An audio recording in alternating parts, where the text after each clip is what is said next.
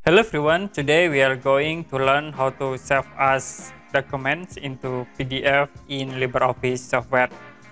As example, I will open this recent document.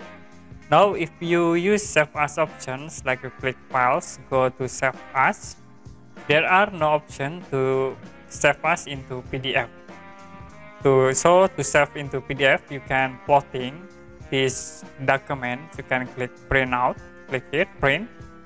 Now you can change for printer types, like we set into Microsoft Print to PDF, and you can click print to print out these all documents. Okay, that's it, how to save as or print out a document into PDF in LibreOffice software. And if you have any question about this tutorial, you can comment below this video.